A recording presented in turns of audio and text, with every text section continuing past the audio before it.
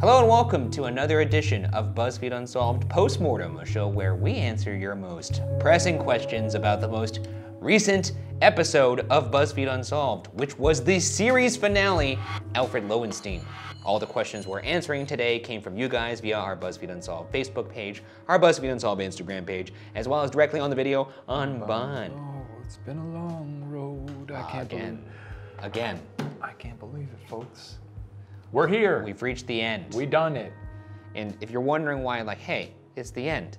Why do these guys not look like they got hit by an emotional freight train? It's because we're going ghoul hunting. That's right. We're still gonna be in the office, baby. We're still gonna be in on the road, in the ghoul van, hunting for ghosts, hanging out with you guys for one last ride. So while this is goodbye for Unsolved True Crime, it is not goodbye for Supernatural. And I'll say this, and I think I'm at liberty to speak now that True Crime is wrapped up. My least favorite. You say that all the time, though. I do. We'll be at the I like end. ghost hunting. I think it's fun. But by the end of a ghost There we hunting go. season, Here it comes. I'm fed up with ghost hunting, and I'm like, well, now I just want to sit at the desk and talk about murder some more in a respectful way. It's been so long. Almost 2 years because of the pandemic. Do we still got it?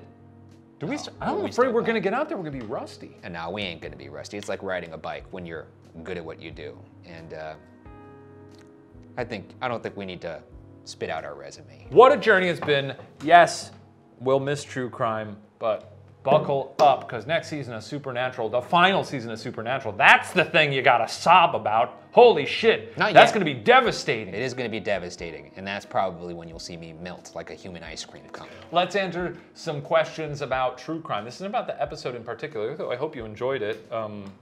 A blast, a hoot. Probably not one people were expecting. No, I would say that this was definitely on the B-sides, but we went ahead and just flipped that bad boy over and turned it into an A-side. What was your thought process behind choosing that as the final episode? Was it solely, well, we're gonna have fun with this one? Because we did. I think it was that, and also it kind of was almost like a spiritual successor. Well, it's not a successor, it was a dude who actually died, but it was like... The story, you mean. It was a very similar story to one of our other favorite cases, which is D.B. Cooper. These are all from the YouTube community tab. For the postmortem, what has been either the most interesting or your personal favorite case you have ever covered? True crime, we're talking just true crime here. I hate to sound like a broken record here, Going but back to Deebs. D.B. Cooper has fascinated me. That and the Zodiac. I know the Zodiac is like, as Shane would say, a music comparison would probably be Someone I Used to Know by Gautier. It's just played over and over again until it's just no longer interesting. Sure. I still like the song, and I still like the Zodiac. Are you saying Gautier is the Zodiac killer? No, Oh, that's okay. no. Wouldn't surprise me. No, that's probably mine. What is yours? I think I've often cited Louis Le Prince as a fun one. Oh, Louis. Which, you know, I guess was a crime because he did disappear, but it's sort of a whimsical story of I've liked the offbeat ones. Louis Le Prince, Van Gogh. Just because it's fun to not be quite so dour all the time. Louis Le Prince was a fun little film man who disappeared forever. They disappeared the man who made the movie camera. Let's throw it over to Carla Martinez for the postmortem. What was your personal favorite memories of doing this show? I mean, sure, there was a lot of memories I had doing, like on camera doing the show that were amazing. Like the D.B. Cooper episode was one of the most fun episodes I've ever had the experience of enjoying. What, enjoying? No, that sentence didn't really make sense, but you know what I mean. I enjoyed making that episode. But a lot of the stuff was off camera. Traveling with the crew, becoming a tight-knit little family. When we have done true crime on the road, like we did some in London. Oh, Jack the Ripper. We did Caddy Cabins. Ooh, Super that fun. was not that fun, no. It was fun. Honestly, that one was fun because the trip was such, so eventful. For postmortem, this comes from Colin Mulholland. Congrats on the street. Congratulations on a great run. If you could know the solution to one case you've covered, which would it be? That's a very good question. I've never been asked that. I feel like we've been asked that several times. I don't think we have. Also answered it several times. I don't think so. Because I remember saying, I'd love to know who killed JFK. You're and right. I think I've also cited Area 51 He's right. as like, well, sure, yeah. If out of all these, would I like to know who shot someone in the head with a bullet, or would I like to know if extraterrestrials exist? That's true. I'm going Area 51. Both. Well, I guess, is that supernatural though? That's more supernatural. Shit! Jesus. JFK. JFK, huh? Sure. I'd love to know. Or would it be Zodiac for you? Yeah, Zodiac. Also- it feels selfish for me to want to know where that damn treasure was hidden. Right. Because, you know. Well, it's also somebody found it, so, and I know you have your doubts, but. No, I don't have any doubts. Oh man, it's gotta be either the Zodiac or DB Cooper. Just because before I did this show, those were two cases I was obsessed with. Well, Somerton Man's also pretty juicy. That's true. true. It's so enigmatic. It's like, what's going on there? I feel like, I hate to be basic, but I gotta say Zodiac. Man.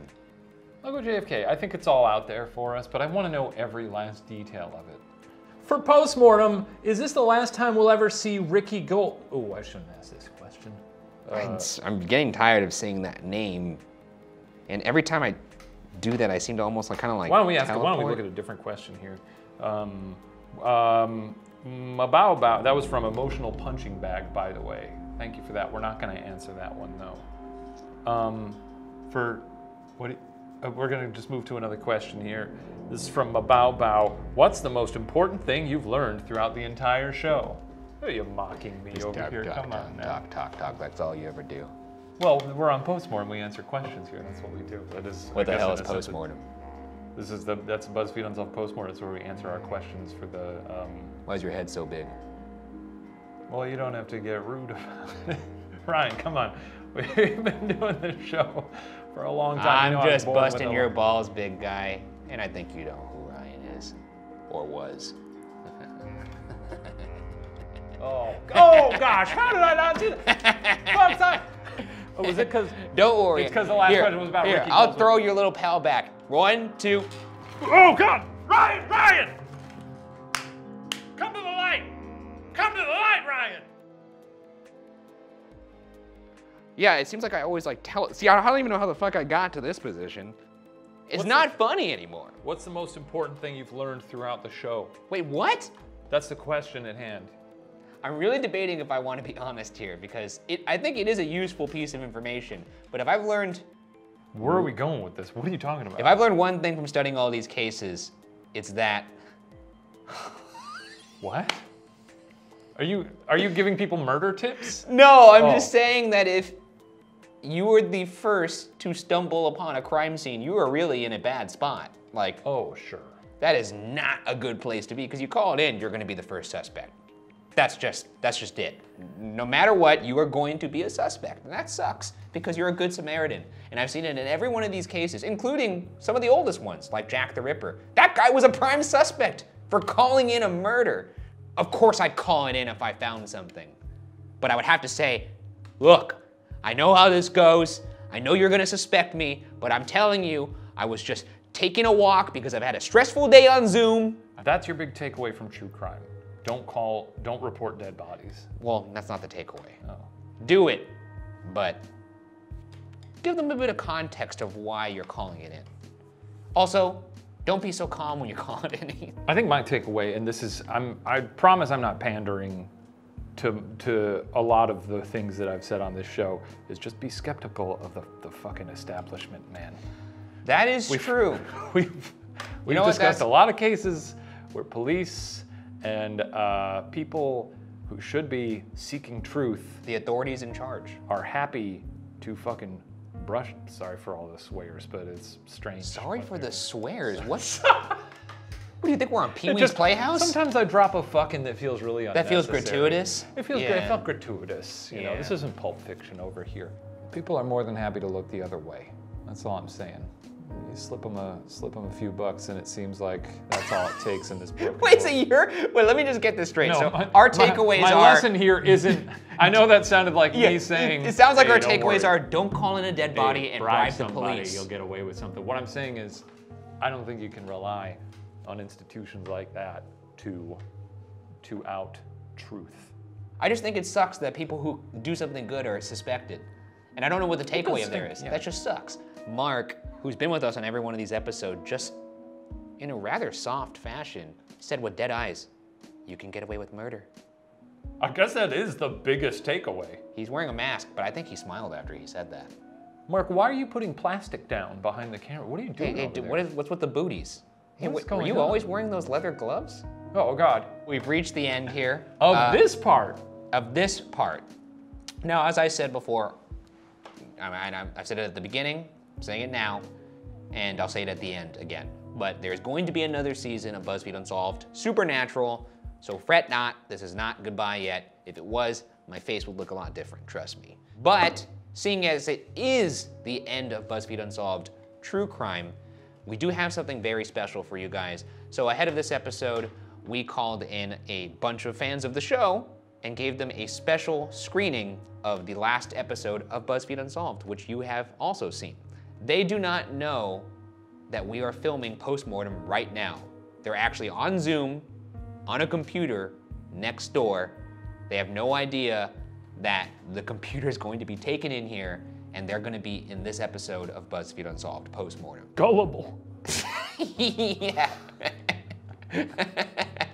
But I'm really excited. It's cool to be able to interact with at least some of you guys, given all the support that you've given us throughout all these years. There's no way we would be able to do the show without you, and I'm not saying that lightly. Without further ado, I hope you guys can enjoy this last little segment where we surprise some fans of the show. And showtime! What did you think of the final episode of Unsolved? It was definitely a banger. Good. I feel like the pilot Mickey Mouse, I don't know, I'm still hung up on that, but more than anything, I'm pretty impressed by like how seemingly spot on Shane's like alien blaster impression was. The big question is, what did we think actually happened? I mean, we got it. We're all here together. We have to solve the case too. I mean, you heard them. Aliens. It's aliens. They solved it. He got sucked in the toilet, for sure. So if you could share a message with Brian and Shane, what would you say to them? Thank you, because just seeing how much heart and soul you guys put into each and every episode of BuzzFeed Unsolved is great. And as someone who wants to go into creating media and entertainment, it just is really inspiring seeing how far you guys have gone with this series and now with Watcher and everything. And I definitely look up to you guys a lot. Y'all did great, man. This show is definitely unlike any other true crime, any other supernatural show out there. Just y'all bring such uniqueness to this media. It's been great. It's been very funny. As someone who is like kind of part-time first responders can, that stuff on a daily basis kind of sucks, and you're bringing laughs to it, which is awesome. One day Shane will probably believe in ghosts, and that's all I hope for. Thank you so much for the content that you create. It's always such a joy to watch the banter between you two every week. I started watching BuzzFeed Unsolved when I was a sophomore in high school, and now I'm a rising senior in college. So I can't believe how much time has passed. I'm a huge fan. I love you both. As well as, I know, Ryan, you are looking for a new hat, because I know Shane's kind of upping you that. So I brought this. I thought, it might be a nice detective hat to end the year off on. Just think about it. Maybe get yourself one of these. That'd be great. But I love you both. Thank you so much for the memories. Thank you. I have so much love for you guys and what you do. And it's very inspiring as somebody who wants to create and is creating and wants to continue that. I was always told just to go back to watching something that brings me joy and stuff, and I kind of forgot what brought me joy until I started rewatching all the episodes, and I don't know, it's just really heavy for me, and I appreciate you guys so much. So thank you.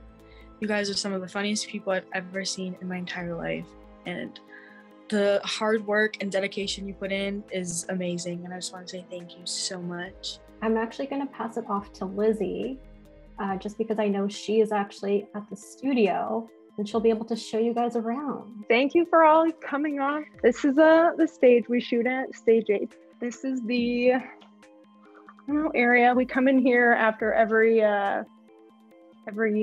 episode release. We do all of the postmortems and stuff. And sorry, hold on. Sorry, we're filming. Oh, sorry, guys. Ooh. Oh. He's snagged. Oh man. Hello. Hey. Oh boy, what's going on, guys? We done snagged a cigar over. No way. Someone pass me an inhaler.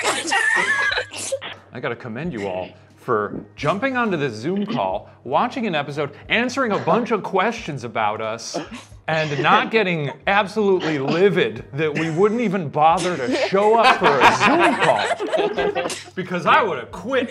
Yeah. I would have said, I'm out of here. You would have I'm stormed leaving. out. It was amazing listening to like what you guys thought of the episode and yeah, hearing everything you guys said about what the show means to you guys. It was incredible to hear. So, you know, I think sometimes you get lost in making something. You get so like tunnel vision that you don't, you know, really remember, you know, the impact it could have. So to hear all of that really meant a lot to me. Especially because we've all been trapped in our homes for, you know, 18 months. Usually we're out on the streets, people come up to us and say, I love the ghost hunts. And we say, oh heck, we know. But yeah, it's wonderful. I tell you what, it's not always fun to be walking around dusty old rooms and sitting in the dark. But seeing you all here and like just knowing that that it brings that much joy to people. I mean, it's also a thrill for us to be able to essentially hang out with you guys in your living room. Oh, now that we've talked about our feelings, is there anything you guys want to know? Anything you guys want to talk about? Do you ever crush that apple, Shane? No, I didn't. No. Funny how that works out. I think I knew, but I just wanted to hear you say it. So sorry and thank you. Ladies, there's people picking up cars to save babies, and I can't do that either. So, you know.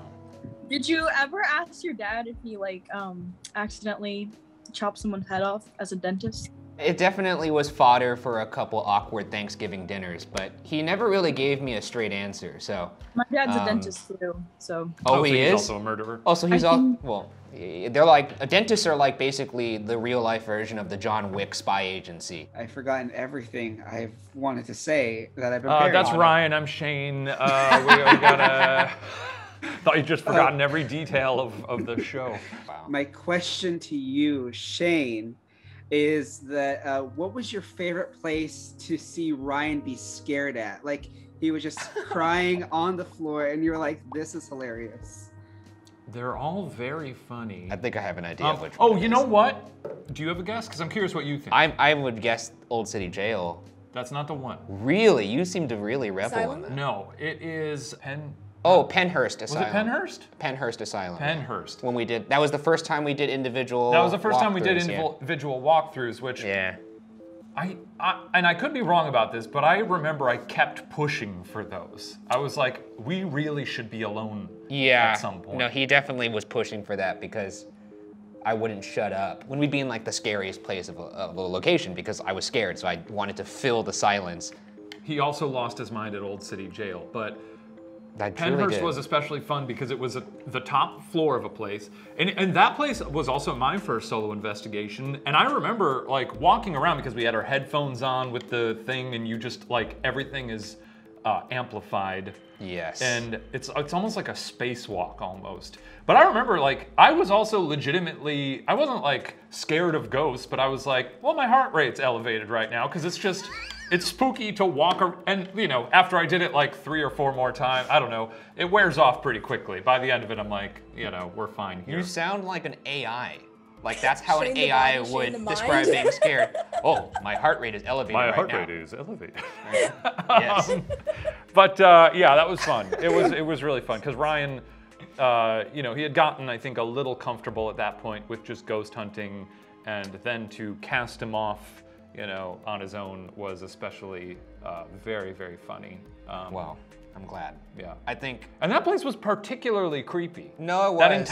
It was like an entire floor of the place. So it wasn't even like, go in this room by yourself. Well, if we would have just done that entire building with just me, I probably would have lost my mind. You'd be then. dead. He'd be But dead. like, because in Old City Jail, my mind exploded into like 10 different Horcruxes that are still there. Yeah. I think There's bits of Ryan's soul all over America. Let's go to Caitlin. Will there still be a revival of the hot dog in the works in the future? I would love nothing more, but as it is, a lot of the people at BuzzFeed who worked on it, it was this weird passion project from me, Ryan especially, and like a lot of the people in post-production who would, they kind of got carried away with it.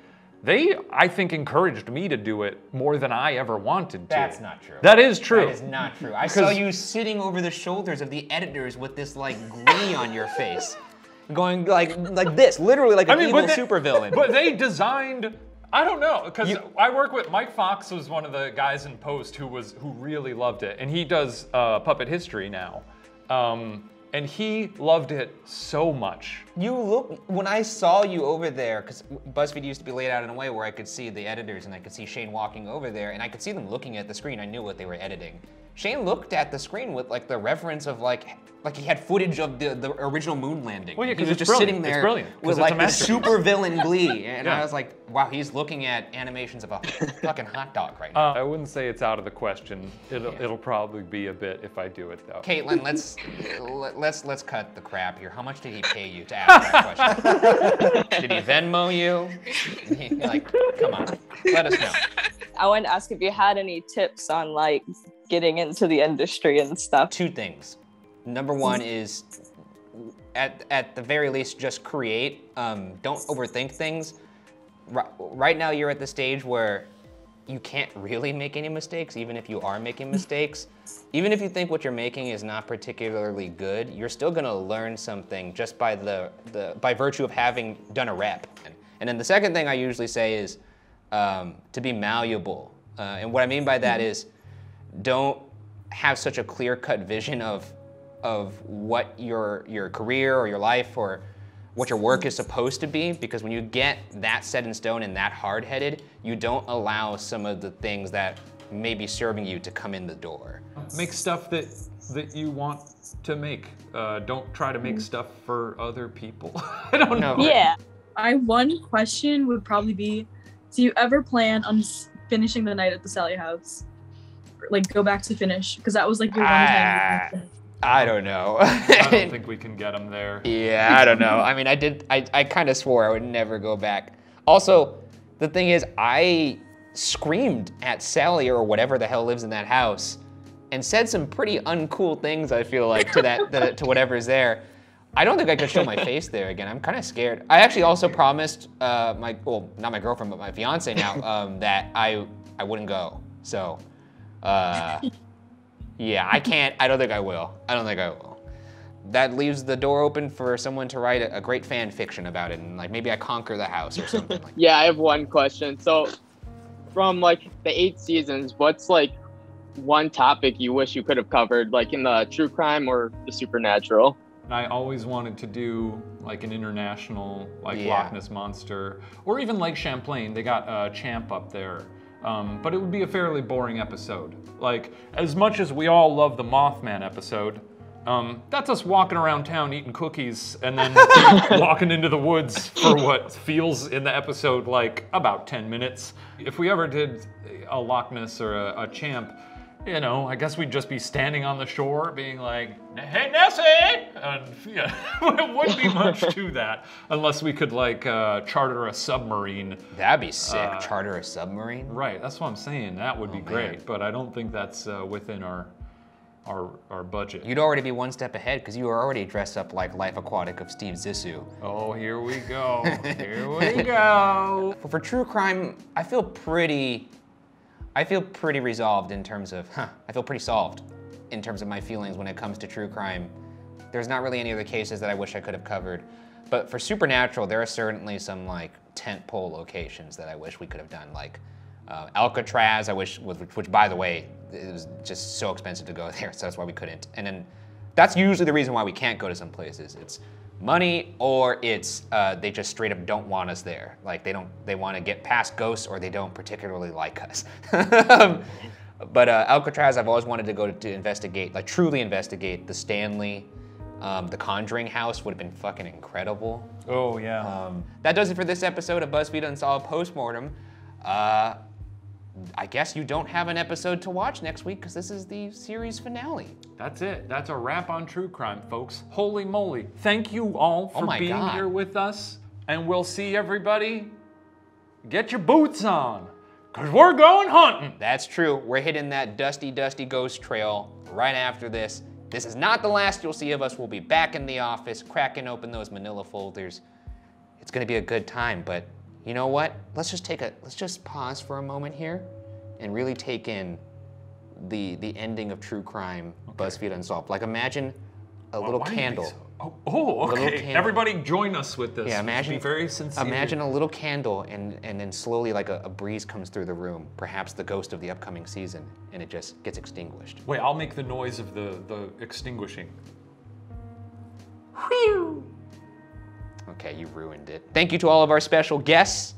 You guys were great, and you helped us finish this thing off right. So, thank you. Well, we'll see you later. That's that.